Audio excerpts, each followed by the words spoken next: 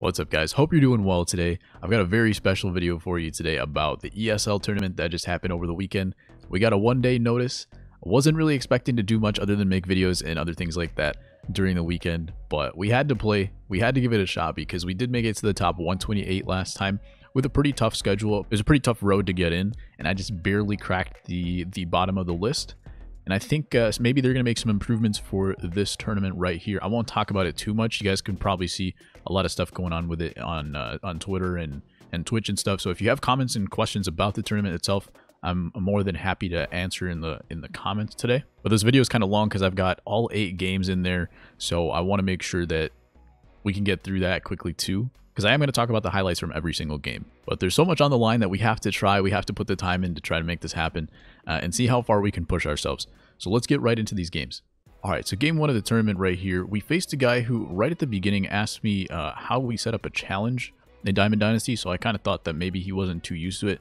You can get away with not really playing friendlies in Diamond Dynasty. I think I didn't play a friendly in Diamond Dynasty for like the first 2 years that I played, so it doesn't mean that he's a complete noob at the game, but it did tell me that he'd never played in the tournament before, so that was going to be really interesting. This guy does swing at a couple tough pitches during this inning, a lot of swings and misses early, but he did hit that home run in the first inning with Chris Bryant. So if you guys watch my pitching tips videos, that's actually one of those hitters that I talked about that kind of just swings at everything, but when it's in the zone and what they're looking for, they can really put good contact on it. So I could tell this guy was talented, if not experienced.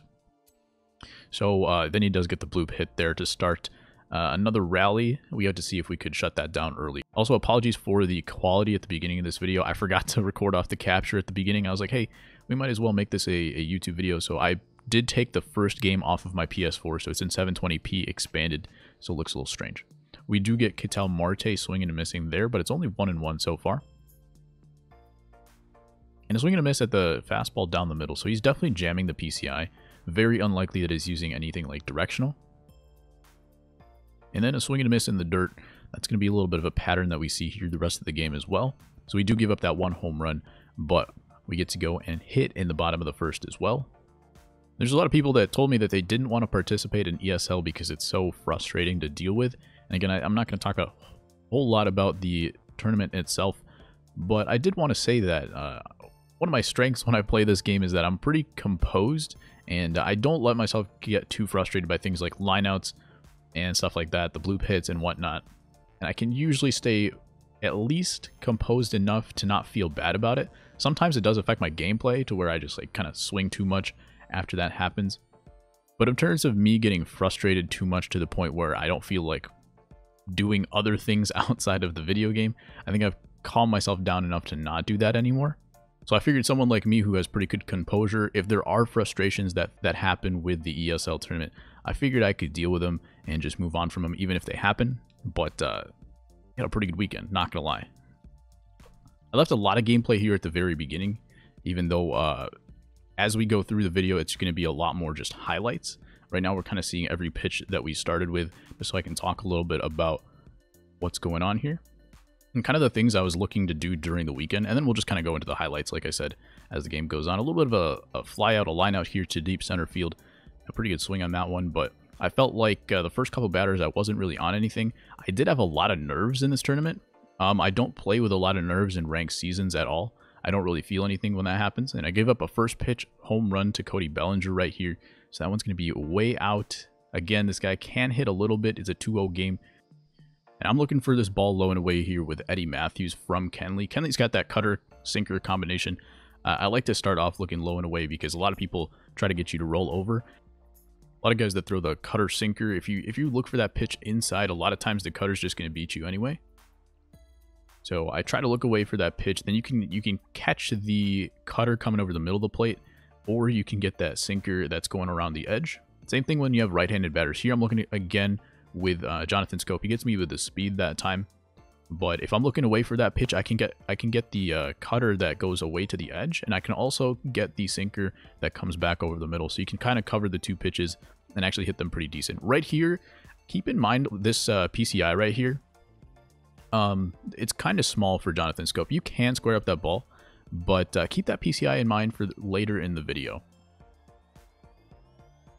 Josh Phegley grounds up the middle here with a runner on second. It would have gotten us to within 1 run there, But we go with George Brett to start the bottom of the third here. I've got two guys on the bench that are left-handed. I've got Fred McGriff and I've got George Brett. This is the goal George Brett, and this is kind of why I have him in there. I don't generally like pop-up pitches, and you'll see this PCI placement for a second. I don't try to like bloop hits or anything like that, but I did want a line drive to get on base. You see I'm actually out in front of the plate there with the bat, making contact, and I got late feedback. I don't think that should happen. It could have easily been a line drive up the middle. But either way, we get on base, so that's a nice way to start it out. Trout's up next, the top of the lineup here. So again, I'm looking low and away against Kenley here. And he gets me on the speed once again. If those two pitches where he threw sliders would have been cutters, it could have been a different story. We get that changeup. I'm gonna show exactly what happens because it is the bottom of the third. We're down by 2, and I told you I went 8-0. So how does this happen? Let's take a look. We get a changeup low, and we push it to the right side, hit it pretty hard. Thankfully, with the 94 speed, he actually looked to me like he was out. But thankfully, we get him on base, and that's going to play huge in just a second here. We did square it up below the zone. Probably could have easily been a double play, so I'm thankful for that. We get a couple check swings here, too. I am the check swing king. It does come into play quite a bit. Hard hit ball up and in here for Cody Bellinger, and even though he's got, I think, someone with decent arm in center field, I'm not totally sure, might be Bellinger. I do take third base there. It wasn't really necessary, but I did it anyway. I'm not really sure why I did. That run does not matter, and it doesn't really help with any force outs other than the one at third base, which generally never happens anyway. So I'm not sure why I did that. We got a good squared up. We got Carlos Correa, and he actually comes through in this very first opportunity for Carlos Correa. He gets that changeup, I believe, maybe something low and in for a base hit past the shortstop there. Yeah, changeup low and in on the corner, good squared up. And we are now within 1 run here. 2-seamer to start. I'm taking that pitch all the way. If it's not in my zone right there, I'm not swinging at it. This ball is in my zone. It's a slider right down the middle. I take a swing at it. We get the double. We didn't really think we could make it there from third base. So we got the runner at third, the go-ahead run there. With the first base open, Eddie Matthews up here, batting 5th. And he brings in Luzardo. Another check swing, like I said. Another check swing. With first base open, he decided not to go for a righty-righty matchup and just face the next guy, who I think my number 6 hitter would have been like Jonathan Schoop. There it is right there. He goes 3-0 to Eddie Matthews. Hits a pitch on the corner, not swinging at that with 3-0 count. And he goes up and in. And I was kind of looking for that pitch too. I had the PCI set up there, but it was a little bit more inside than I would have liked. And I pop it up, but if you saw right there, he took a fraction of a step backwards. And that caused him to get a really, really bad catch animation. It doesn't matter whose arm you have out there, even if it's Willie Mays, you're unlikely to make that catch. So we do walk off the first game with a sacrifice fly. Now, I think the highlights are going to come in a little bit more fast and furious, that we have the stage set a little bit. That Carlos Correa swing up the middle was the only hit that we had so far. He brings in Chapman. We hit a line drive here left field. It gets past the left fielder, Gallo. I do take third base. I wasn't really sure if I should go. I don't know if it was like cheese if I go on a play like that, because there's no reason for Gallo not to pick up that baseball. And on top of that, I also wasn't sure if there was some lag. So I just wanted to make sure that it actually did get past and I didn't get thrown out accidentally. We got runners on the corners with 2 outs here. So we do have to get a base hit in order to come through. Fred McGriff, he's my guy that I put in. Like I said, George Brett's the guy I put in to get on base. And Fred McGriff's the guy that I put in to drive in runs. You're going to notice I do swing in a lot of those high fastballs out of that zone throughout this entire video. And Fred McGriff gets that hanging slider right there, knocked down at first base. Close play at first. We could have tied it up there. You saw last game where on a play similar to that, not necessarily the play itself, but the timing of the throw to first, Trout was actually safe, and that one was an out. We don't come through there. We are down 1-0. 2-0 count, though, to Mike Trout. Top of the lineup coming up again, which is really nice. And I swing at kind of a bad pitch here. It was a sinker, a fork ball, and we are 2-2. That time I lay off the high fastball. He's seen that I've swung at it enough times that he keeps going back there, which is a fair play. And again, check swing. I'm telling you, there's going to be probably a check swing that wins me every single game. Not going to lie. Slider away. We get on first base with good speed. I'm not a person that steals too much, so keep that in mind. If I got 94 speed with, what do we have here? 97 stealing, I'm probably staying at first base. Not that I think that stealing is cheese or anything, but I just am not good at it. We get tied up completely in this at-bat. You don't see me do that too much, where I'll take pitches over the middle of the plate and strike out. So that's kind of different for me. I wasn't really expecting to see that. But we do get tied up, and Correa is coming in to face Bailey Wagner. Really good matchup here. Really great splits for Correa. He gets another double down the line. I think the same thing happened last game. And he gets to second base barely. I thought he was going to be out here. A little bit of a slow tag. Definitely thought he was going to be out. I actually lost a 10-0 BR run like that the other day. He's going to walk Harmon Killebrew to get to Eddie Matthews again. So last game, Eddie Matthews with a walk-off sac fly. He's got another opportunity to actually win the game here. But at the very least, he's got to tie it up. So let's see what we ended up doing here. Another check swing. Another check swing. Would have been 0-2. 0-2 is very different from 1-1. And we swing at that high fastball, like I said. We swung at a few of those this game. And I'm just very, very nervous. Like I said, I'm a person that's pretty composed outwardly, but I do get a lot of nerves. So absolutely, I was sweating. You talk about sweat fests. I was absolutely sweating through my shirts during these games. I did actually go and put on some deodorant in between a couple of these games. That's not a joke whatsoever. Eddie Matthews, though, he does get the sacrifice fly. He ties up the game. We don't get on base with Jonathan Schoop. And right here, we got Josh Phegley leading off the bottom of the fourth. This guy's a great card, a gold card. Not great splits against lefties, but sometimes he's got the pop to put up big swings. He's circling the ball, he's jumping, and he's robbing the freaking walk-off home run. So he puts up a good swing. I think the wind was going in that direction, so it only helped the swing, I believe. I can't remember exactly. But that was kind of unlucky right there. If you guys follow Scuffy on Twitter, he was talking about that Phegley card earlier that day too. So I know I'm not the only one that likes that card. He's got good numbers. He's got good vision, which is really nice. Otherwise, I'd be using someone like Gary Sanchez, but his PCI feels a little too small. There are certain guys with not great per nines with these reduced staminas in these tournaments. And Trout goes ER to end the game, finally. We don't get punished for that. We do get the lost connection. I made sure to take a clip of this as well. There you go, right there. The screenshot of the guy quitting. So I wanted to make sure that there was no funny business with the reporting of scores. This ball died. There is wind blowing in this game, I believe. Otherwise, that could have been a gapper. Look at this perfect swing. Perfect swing. That's a very early squared up just in front of the plate. That's a 100% perfect swing. So I don't care what people say when people say early squared up. That's a good right there on the ground, by the way. When people say early okay home runs, sometimes you square up the baseball. Sometimes it's a perfect swing. Phegley does line out here as well. This guy threw me a lot of high fastballs, and I'll show you I believe I'm going to show you the outs later in this game in the hit feedback. And this is the very next batter right here. Phegley followed by Yaz, line out to center. I like this card, but I did switch him out later in the tournament, so I'll show you that, guys, in a bit. And another pretty good swing here. Let's take a look at this feedback. Look at that. Exactly the same as the Killebrew. That's a perfect swing. It says very early, but I was barely just in front of the plate. Another deep fly to left center here. Again, this guy's been throwing me high fastballs. I've been on every single one of them. Keep that in mind for a little bit. That one didn't really get the PCI on, so should not have been a home run. I'm definitely okay with that one. There, finally, we get the fastball down the middle with Bellinger to get into the gap. Safe at second base. We are set up for a go-ahead run right here. Good squared up down the middle. We got Carlos Correa, and what do you know, another lineout. And take a look at this feedback as well. So I don't care too much about lineouts in general, like they happen, but when you get feedbacks like the ones I've been getting in this game, look at that. I'm out in front of the ball and it goes to right center. Makes no sense. Anyway, we finally get another high fastball. We tomahawk it. Harmon Killebrew this time. We deposit it over the 310 fence.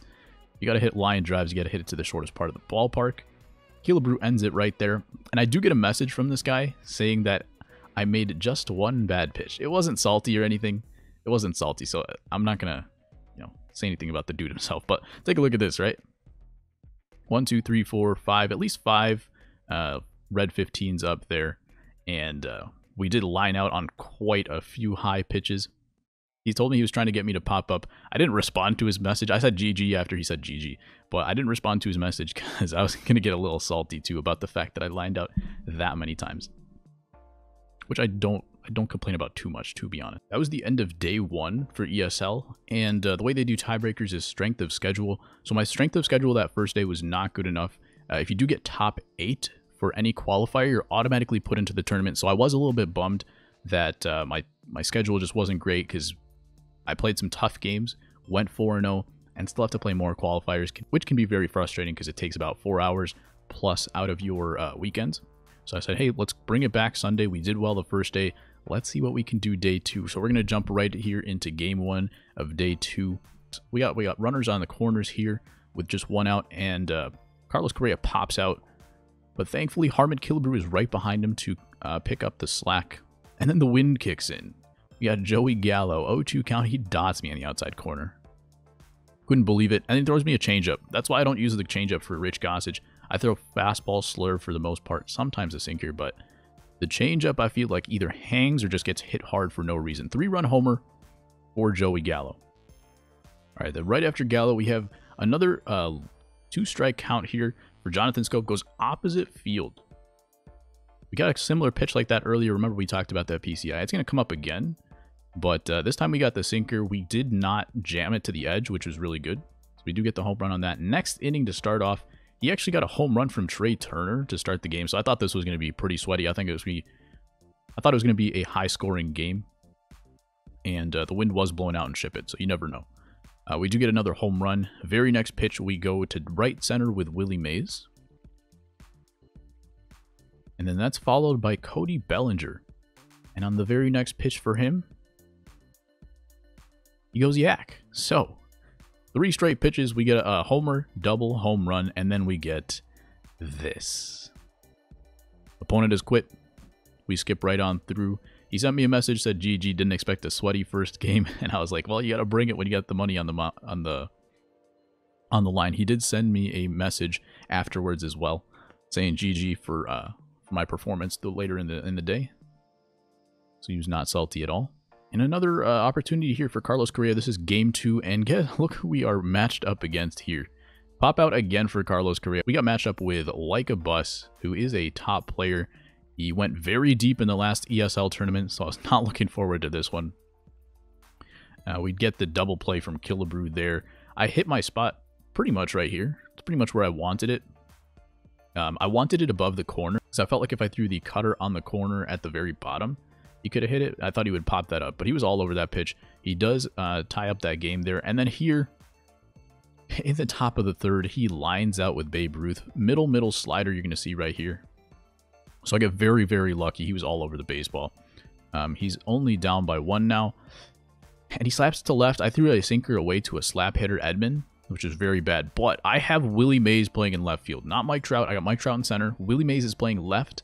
Big arm in the corner, throws him out at third, which ends up being huge because I would have had to get 1 more out. And against Bus, he could make you snowball at any point. So I get very lucky right there. Wind's blowing out to left field here, by the way.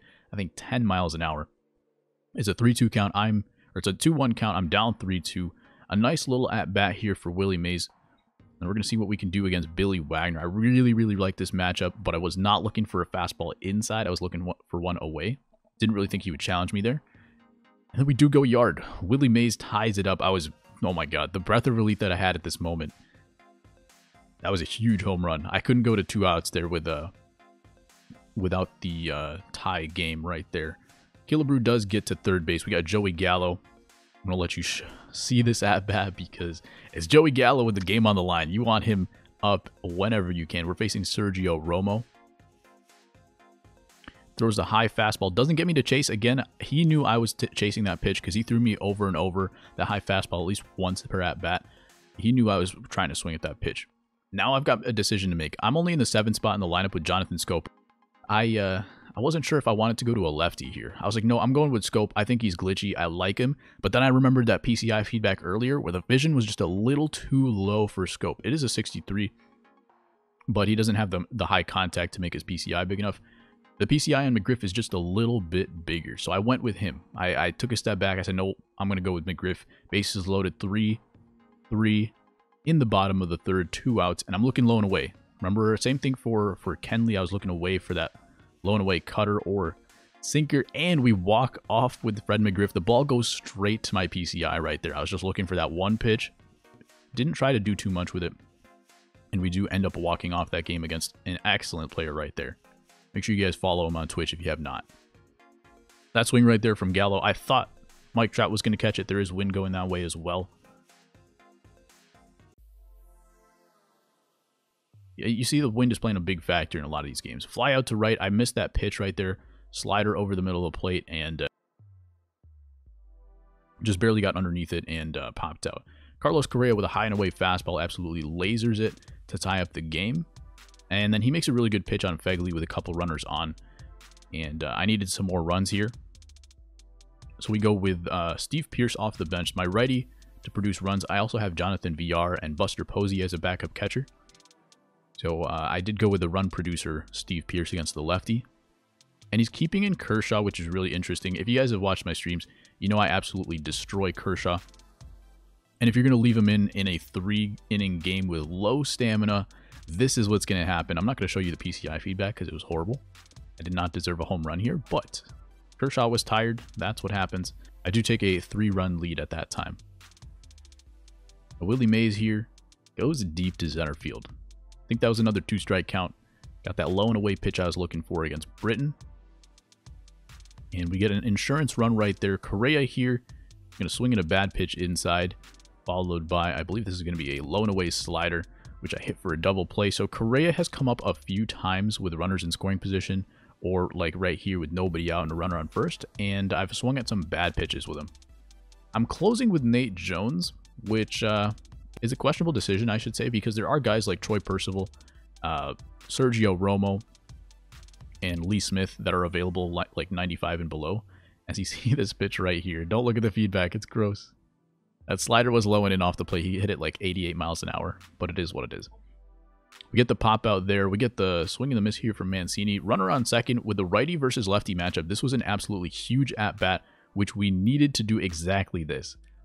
Strike out Mancini, that's huge because we got 2 outs. Now if we get a base hit, it's only a tie game. Escobar, unfortunately, I do hang the sinker a little bit. Bellinger gets a pretty good throw off here with a guy that just has average speed.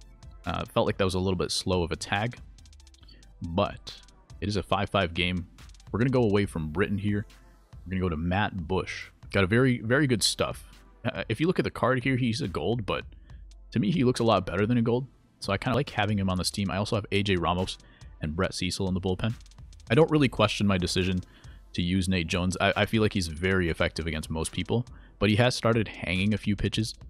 So I'm going to keep an eye on him. I do like the 92 Nen, who could come in to replace him. So those are kind of my options. I'm not really good with the Romo, the Percival, or the Lee Smith.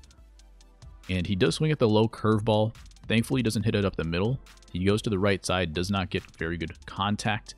And then first batter, top of the 4th inning here. I was very thankful, by the way, because we had no outs by the time he scored the 2 runs. Could have easily given up a couple more, but we do get through it. Phegley here with a nice line drive to left, which does not hang up for an out. It is a base hit. And then we got our guy McGriff again, and against the same pitcher, Sergio Romo. I was looking a little differently here. I'm not sure why exactly. Probably because it was a double play situation. I do get that same exact pitch. I think this might have been low and away, maybe a changeup or something, but same exact location where he walked off against Bus. And I guess that's the spot for Fred McGriff. If you guys have Fred McGriff, look for that low and away pitch. And then we come up with Trout. He throws me a 2-seam fastball. I was looking dead red for the fastball, but he throws me the 2-seam, which just gets in on me a little bit. And we line out for a sacrifice fly. Here I'm looking for where he got his hits, because I felt like I was throwing pitches around the zone and he was getting hits around the zone, and that's exactly what happened. So he had most of his hits at the bottom of the zone, but a few at the top as well. So I wasn't sure exactly where to throw him. I could go a little bit more in detail and look at which pitches he's hitting better, but I know he hit a slider for a home run. I know he hit a fastball as well, and we get the cutter there up in the zone to Jose Reyes. And finally, with 2 outs, he does ground out to the right side with Alex Bregman. So unbelievable game right there. We had to really, really come back and be strong and not give up after we lost all the momentum, giving up the lead in the bottom of the 3rd. Because most of my games have been home games, and I walked off a few times already. If I lost composure there, I was going to be in big trouble. But now we're here in game 4. I actually forgot to record again, so I strung out there with Steve Pearce, and now we're just going to the top of the third, seeing if we can close this out. And we're just going to let this one play out a little bit. As you know, I did go 8-0, so you already know the results of this game. We're going to see how well this guy was able to fight. And shout out to this guy that I played right here as well, because we had, not, I wouldn't say a dispute, but he told me that he was the home team, when in fact that wasn't the case. But I told him in my message, I told him I'm not going to argue, because I think ESL has done a poor job of telling us who's going to be the home team. They said that, number one, they said that home seeds are determined, or I should say the home team is determined by seeding. The higher, no, they didn't even see the higher seed. They just said it's determined by seeding, and that's it. They didn't say the determination makes them the home or away team. They didn't say which side of the bracket is the home team, so it just says Dude Food versus Scooter Nuts, and it doesn't say which side of those two is supposed to be the home team. We did get an email. Someone contacted them before the first tournament with an email saying that the team on the left is the home team, but I don't have a copy of that. So I told him that I don't have any way to like prove to you that this is the case, but I am supposed to be the home team. He was very cool about it, and he did say go ahead and send me the challenge. So I appreciate that from him. I wasn't trying to cheese him or anything like that, but he was cool, so I appreciate that. Shout out to him. I believe he is a Twitch streamer as well, so I couldn't find his link, but it does say twitch.tv on his name. So if he ever goes live, I will definitely hit him up.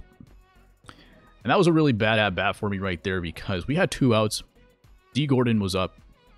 He's a good hitter, but you got Willie Mays hitting behind him. You don't want to let D. Gordon get on base ahead of Willie Mays, representing the tying run, and then Willie Mays is the go-ahead run. So we had to battle for this at-bat too. We hit a couple good spots right there. We got the slider where we wanted it. We got the low and in sinker where we wanted it off the plate. And this one's a little bit more off the plate, but it's a passed ball for Phegley. You could call it a wild pitch, but I felt like he could have knocked that down a little bit, even caught it maybe. And that does get the tying run into second base. But now we got a 2-2 count to Willie Mays. Haven't really been trying to hit the ball in the zone. Been trying to go very, very close to the zone, but not throw it directly in there. And I wasn't going with a sinker. Was not going to go to a sinker with Willie Mays at the plate. He's a little bit late on it. To the right side, Jonathan Schoop with another nice play. That's kind of identical to what happened to end the previous game. And it was some sweaty games, man. That was a lot of fun. It was very sweaty. I had a good time. And I will show you where we finished in this tournament, because we did go 8-0. But like I told you earlier, there's a little caveat where if you finish top 8, you make it straight into the finals. So let's take a look. So I was refreshing this page like crazy. It does say strength of schedule right here is the way that you get your tiebreaker. But as you can see, there are a bunch of people tied for number 2 with 4-0 records and a tiebreaker of 10 all the way down to here. So we have almost like 20 people tied for number 2. And they did put another section in for a tiebreaker about scoring. So I wonder if they went back and actually did that behind the scenes. They didn't really express it here on this page. Maybe they went back and showed us that there are some behind the scenes things going on. But either way, we did get that 10 tiebreaker. We did play some very good players today. And there was one guy with 11. So he got the number 1 spot. But we are right here, number 6 on this list. Is this number 6? 1, 2, 3, 4, 5, 6, 7. So I'm saying this live, right? I'm number 7 right here. Yesterday when I looked at this, I was number 6, which means there is some stuff going on behind the scenes. There are still probably some people like getting scores either reported or like disputed or something like that, because last night I was number 6. Right now I'm number 7, which means I am not guaranteed to get in. This is what I told people yesterday. People gave me some congratulations, which I appreciate. And I told them, like, you never know what's going to happen with these until I get an actual invite to tell me I'm in that final tournament, or I'm actually playing a game in the tournament. I'm not going to say anything about actually being in. But right here, it looks pretty good. We did blow that guy out in the first game, so maybe they gave me a little bit of a boost for the tiebreaker. But a lot of sweaty games, a lot of thin margins in these games. So it's very possible that we could drop a little bit more. But like I was saying earlier, I do try to stay a little bit composed. Usually when I stream, or if I'm playing games, if I'm playing ranked seasons or something like that, I've usually got like somebody's stream in the background. I've got usually not music. Music distracts me way too much because of the beat, kind of throws off my timing. But you know, there's always stuff going on in the background. I'm like sending a message, always very distracted. This time I did not let anything distract me. I had headphones on with basically white noise. I had the game volume in, and I was not going to let anything distract me. I went full focus for those 15, 20, 30 minutes of those 3-inning games, and I was not going to let anything get in my way. So last time when I played the ESL tournament, I knew that there were games that I could have won if I had just done one thing a little bit better, if I had focused for a couple more pitches, and I felt like in these games I didn't take any at-bats off. I did have some bad swings. I did swing early in the count, but everything felt intentional to me, whereas when I'm streaming or something like that, sometimes you're just kind of, you know, on autopilot and just swinging and swinging and swinging. You look up and you're in the 5th inning with no runs. This time I was laser focused for every at bat. So that is very important, guys. If you are trying to either improve just in your ranked seasons games, make sure you are focused for those games. It does really help, especially in Hall of Fame. You got to have like some pitcher patterns down and things like that. You saw me, I was reviewing my own swings. I knew when I was swinging at a certain pitch too much, and that actually helped me get that one extra run across, which actually ended up being the difference in the game in so many of those games. So even though this one was a little bit more of like patting myself on the back for having some fun games and hopefully getting into the finals of this qualifier, which is a $4,000 prize if you do win first place, I did try to incorporate as much as I could into this game about like the tips and the process, like the thinking process that I had throughout every single stage of the game. Because that's how I started the channel. That's how I would love to continue the channel. Even when I do different stuff on here, I would love to continue to just give some tips and feedback. And as you can see, like, this is an improvement of myself from the last time. You saw how much that I put, like, how much thinking I put into the difference between the last ESL tournament and this one. So I'm always trying to improve myself. Whenever I feel like I make that kind of a jump, I want to make sure that I incorporate it for you guys to include for yourself as well. So that's just what I'm trying to get out there. So I kind of like the format of what happened here. It's going to be a long video probably again, if this is the case. But I would like to continue to do videos for the ESL tournament and other big things like this, because I noticed that I do, like I said, I play way better if I'm laser focused. So I will try to do videos if I do pretty well in a tournament, rather than streaming them, because I think it'll be better product for you. Again, thank you for watching. If you are participating in the ESL tournament in any of the qualifiers, best of luck to you. Hope you guys do very well. And I'm sure I'm going to match up with some of you guys later on. I know Bus wants that revenge game, so I am hoping he's on the very opposite side of the bracket. Somebody knocks him out and I don't have to deal with him, because he's going to be coming back with some vengeance. GG's to everyone that I played. If you guys are watching this video and played me in this video, good games. The people, like I said, if someone messaged me after a game, they were not salty. They were, you know, they were giving the GG's. So GG's to those guys. Shout out to Scooter Nuts for giving me the home game in that last one. I'm going to link a couple videos here at the end of the video. They're important for the beta especially, which is coming out tomorrow as of this release of this video. So be sure to watch that one if you haven't already, and some other new stuff coming to the channel. So I'll catch you guys later, and have a good one.